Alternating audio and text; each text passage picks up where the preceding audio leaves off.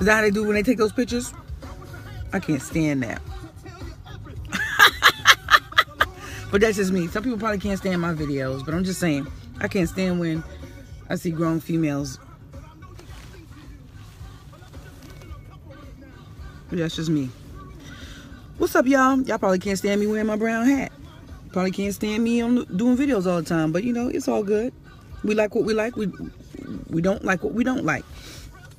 Listen, good morning, y'all. Solandia Hammond here, affectionately known as Sueham, baby, also known as your thug motivator. Good morning, Patty and Sonia and Shalonda.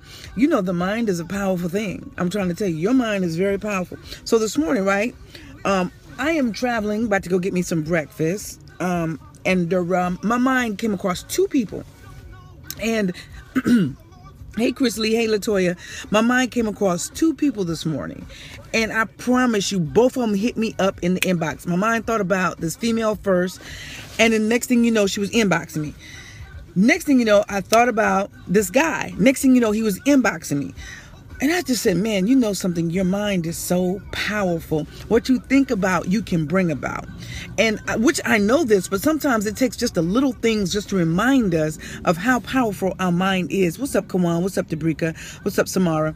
Little things like that, just for me to think of somebody and then for them to contact me, reminds me of how powerful our mind really is. So what I said to myself when that happened, I was like, whoa, look at that. I said, you know what? What if I stop focusing on the negative? Completely, just really try very hard to stop focusing on the negative completely and really start thinking about. Matter of fact, Tamara just popped on and she was the person I was talking about. Tamara, I was just telling them how the mind is so powerful. How I was just thinking about you this morning and then you inboxed me. And I was thinking about another guy, Herb Mack, and then he inboxed me. And I was just saying how powerful the mind is. Now, just imagine if we did that and said, you know what? I am going to get my brand new house. And then just let it go. Don't think nothing negative about it. Don't think nothing else doubtful about it. Just say, I'm going to get my new house. And then just boom, let it go. Or just start thinking, I'm going to be healthy if you're sick. And let it go. Don't second think it. Nothing. Second guess it. Just let it go. Start thinking my marriage is better. Don't think a different way. Just believe it and let it go. Start thinking my finances are better. My credit is better. That car that I want, regardless of what the credit score says or what the credit report says, I'm going to get it and I'm going to get a good interest rate. Just start thinking that and just let it go. Don't second guess it. Just imagine what your mind can bring into fruition. I'm telling you, I've done it with small things and I've done it with big things. I visualize big things and it's happened, and I visualize small things. But the thing is, just think it and let it go. And watch your mind bring it into fruition. I'm telling you, do it with small stuff. You don't believe me? Start saying, when you're driving down the road, and show you how powerful your mind is. But you also have to be aware, okay? Because if you're not aware, you're going to miss it, okay? So start going down the road, because sometimes I'll do this. I used to have a Cadillac Escalade, the ESV, the big boy truck when they first came out. And so sometimes I see myself getting back into that vehicle. And sometimes when I'm going down the road, I'll be like, I'm going to see a brand new Cadillac ESV. And then before long, I see it and materialize it. So just imagine if you did that with your dreams. You know, I am going to be on this particular TV show. And then before long, you're on it. Or I am going to start this business. And before long, you're on it. I am going to help the youth in my community and open up a center. And before long, you're doing it. So the mind is so powerful. Remember, everything begins and ends in the mind. Either you can begin your dream, the dream can begin in the mind, or it can end in the mind. Now, when I say end, I mean killing it with doubt and fear and never even getting it out of your mind. But remember, everything that you enjoy today, that bank, that recliner, that remote, that car, that food that you're eating, you know, that building that you go into to go, that place of employment, whatever you are enjoying today, remember, it all started where? Right here in your mind. It started in your mind first. I'll let y'all see my eyebrows. I ain't drawing them on too good today. But it starts in your mind first. So you have to understand how powerful your mind is. Okay? If we want world peace, if enough of us get on one accord, world peace will occur. If we want to end poverty, if enough of us get on one accord, poverty will end. That's just how powerful the mind is. So if each of us start to use our mind the right way in the little environment that we're in, just imagine the impact it will have worldwide. All you have to do is start where you are. Start where you are. Use your mind the right way. Make a difference and bring those things into fruition that you really, really want. Instead of bringing those things into fruition that you don't want. How am I bringing things to life, Sue, that I don't want? Well, you know, you may be thinking, man, I'm not sure if I'm going to have enough money to pay this bill. And then guess what? Something breaks down on the car and now you don't have enough money to pay this bill because you put that into the atmosphere. You brought that into existence. Why not think and say, I am going to have enough money to pay this bill. Matter of fact, I'm going to have more than enough money to pay this bill. And I'll be able to go to the Huddle House and get me 2 eggs and a hash brown because I'm going to have an abundance. I'm going to have leftover. It's going to spill over. My blessings are going to spill over. I'm not going to have enough room. Matter of fact, I'm going to have to invite Sueham to come to the Huddle House with me and eat breakfast because I'm going to need to share my blessings. See, what if we started thinking just the opposite instead of the negative? Because see, when we think on the negative, we get the negative. But what if we started thinking on the positive? What if those positives started overflowing in our lives? How do I know that this will happen? Because it's happening for me. You see, I'm starting to use my mind the right way, and I encourage you to do the same. Now, it can be challenging because, get this, when you've been doing something wrong for a long time, it's hard breaking a bad habit. But the way to break a bad habit is just to initiate a new habit and be consistent with that new habit until you kick that bad habit. Come on, somebody! Come on now. I'm just saying. If I'm going too deep on you, let me know. I'll pull you up out the water. I'll take you in shallow water first. But I feel like if you've been following me for years, then you already been in the shallow water. It's time to go deep now. It's time to go deep. It's time to submerge your head into the knowledge so that you can get out of that valley that you are in. It's time to go deep, baby, so that you can go higher. It's time to go deep so that you can go higher. Come on, somebody. Your mind is powerful. We will invest in any and everything else, but we will not invest in ourselves. We will not invest in knowledge, in growth, in vision, in our dreams. I don't get that. Now, I'm not pointing a finger because believe me, I was there. I would invest in everything else besides myself. But once I understood that the biggest and best investment on this earth was in me, I became very vocal about trying to get other people to see that and to understand that your biggest, best investment is in you, my dear. It is in you because you have gifts buried in you that are waiting to come out. And if you will go inside and invest in those gifts and make those gifts better and expose them to the world, you are going to have the life that God ordained for you. But if you keep running away from that dream, if you keep running away from your gifting, from your talent, then you, my friend, you are going to continue to have a life where you feel like, you know what, it's got to be more than this. It's got to be something better than this. How come they get it? How come them over there get it, but I can't get it? It's because you won't take the time to invest in yourself. You won't take the time to use your mind. You won't take the time to step out on faith and use the gifts that God gave you. That's why. How do I know this? Because I'm speaking from experience. I'm not trying to tell you what to do. I'm just sharing my journey. And maybe you can take the good and the bad and the ugly, eat the meat and spit out the bones, and maybe it'll help you along in your process. I'm not trying to be the one to tell you what to do. I just want to show you how when I am obedient and when I do the things that God tells me to do, how he blesses me. Come on, somebody. And it's up to you to do what you want to do. But I know for me, I got tired of living a life of mediocrity. And like this poverty thing, we got to ask God for riches. We got to ask God for wealth. And a lot of times it doesn't mean that he's going to dump a bunch of money into your lap. It doesn't mean that you are going to win the lottery. Sometimes the wealth comes with the ideas that he gives you. And all you got to do is step out and implement the ideas that he gives you. Think about it. Think about it. Think about it. Steve Jobs. Think about it. Oprah. Think about it. They didn't get a bunch of money dumped into their laps. God gave them ideas. That's where the wealth came, in the ideas. And then they stepped out on faith. They may have been afraid, but they stepped out on faith. And that's how the wealth came. Come on, somebody. Implement your wealth ideas. You know, you have ideas for a reason. You have those dreams for a reason. That's where your true wealth lies. Now, what are you going to do about it? Stop sitting back and waiting for somebody to just dump a pile of money into your lap, or for these checks to come into the mail. Yes, that can happen. Yes, it does happen. But I tend to find out that those things happen when you are busting a move, when you are getting out and taking the first step, when you are being consistent, when you are always out there grinding. Then those things start to happen, because people will start to want to invest in you because they see that you are serious. And when God sees that you are faithful with the little stuff, then he will start to dump a bunch of big stuff on you. And it is starting to get so heavy to the point where you can't even handle all your blessings, to the point where you got to start shoving blessings to the left and to the right. That's what it means when your cup runneth over. Come on, somebody. Come on, somebody. But you waiting on somebody to bring it to you, baby, when it's already in you. It's already in you. It's already in you. Come on now. I'm trying to tell you. But see, y'all, a lot of y'all think this is crazy talk. See, the thing is, I didn't have nobody to talk to me like this when I was growing up. I didn't have nobody to explain how powerful the mind is. I didn't have nobody to explain that what I think about, I bring about. That whatever I feel passionately about, that's what I bring into existence. I didn't have nobody to tell me that.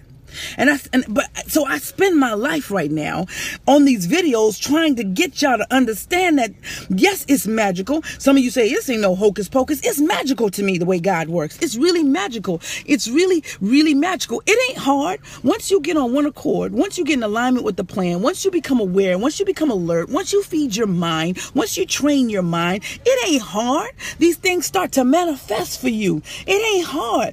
Let me tell you something. If you are spinning your wheel, putting in 40, 50, 60, 70, 80 hours a week, and nothing is materializing for you, nothing is manifesting, it's because the inside is not right. It's because the mind is not right. How do I know this? Because I did that. And now that I am not working as hard physically, but instead I'm working harder spiritually and mentally, the things are manifesting faster. So you have to get your mind in order. You have to stop the battlefield. You have to stop the war that is going on in your mind. One day you're telling yourself, yes, I can do it. I will do it. And the next day you're saying, no, I can't.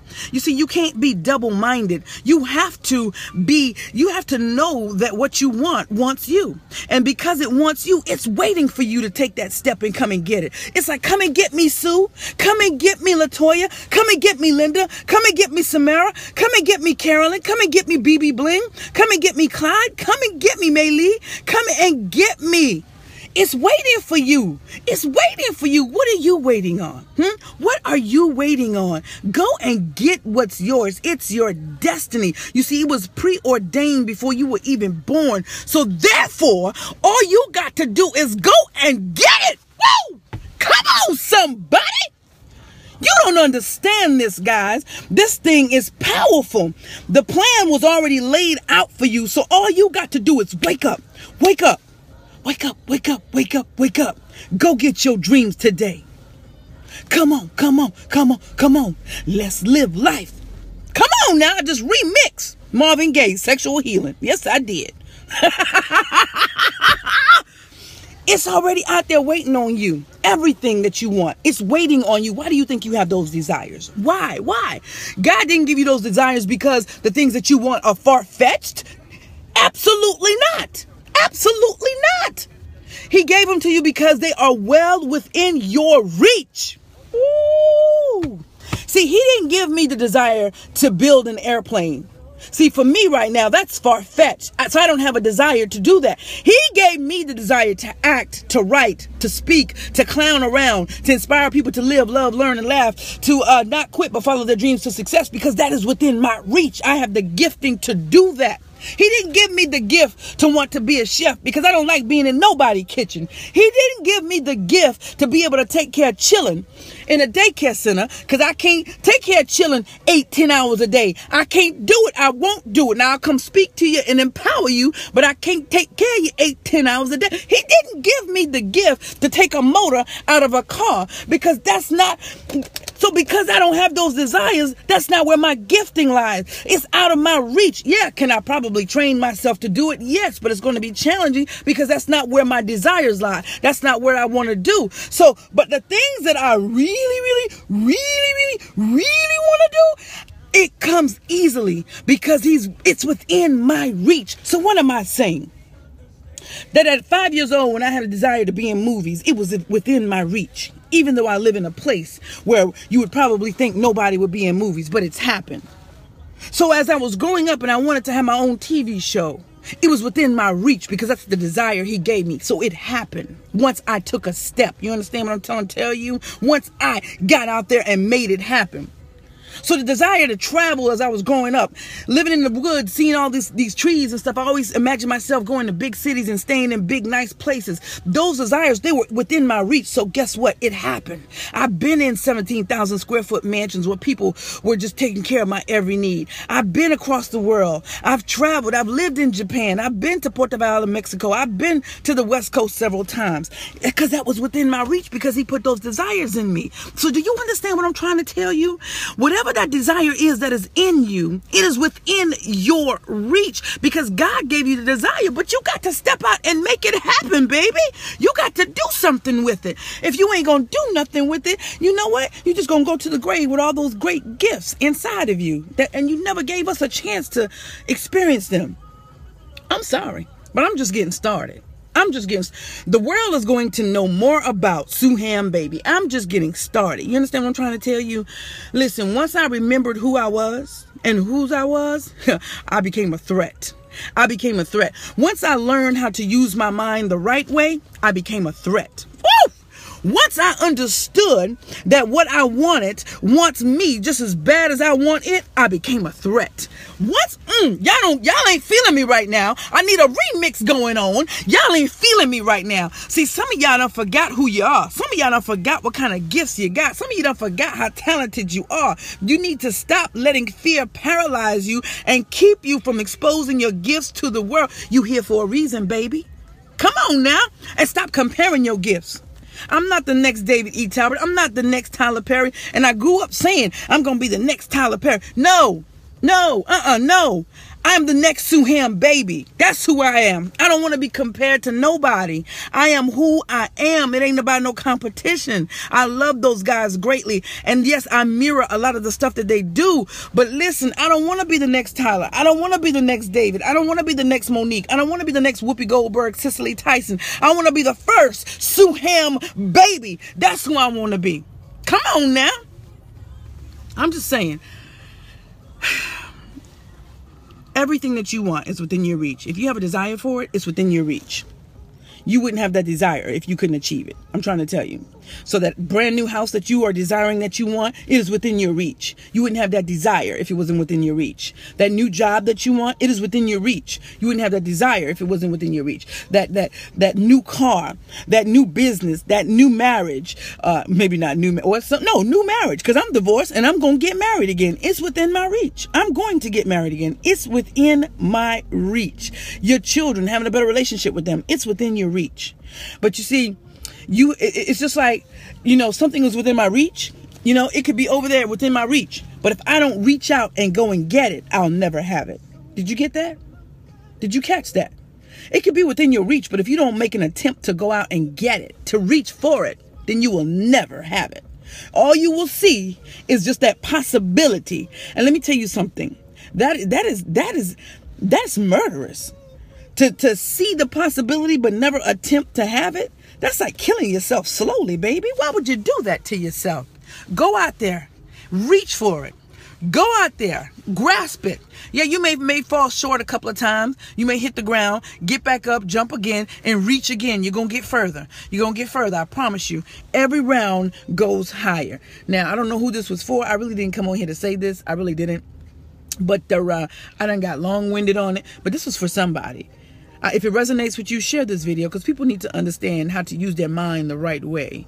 Instead of focusing on negative so much, what if you focus on the positive? What if you said, instead of saying, I can't afford this, what if you say, how can I afford this? Or I'm going to afford this. Or the money is going to materialize, and believe that and never second guess it. Do not second guess it and wait for it to happen. Watch what happens. Things are going to fall into place. Things are going to fall into place. Everything that you desire is within your reach, but you need to reach for it. That's what I'm going to leave you on. My name is Salandia Hammond, a.k.a. Sueham, baby, also known as your thug motivator. And I want you to know that I want you to live, love, learn, and laugh, baby. Don't quit. Follow your dreams to success. And I want you guys to come out and check out my stage plays, sueham.stageplays.com. Go to that website. There's a lot of great things happening there. I love you guys. Everything that you want is within your reach, but you got to reach for it. You meditate on that. Peace out.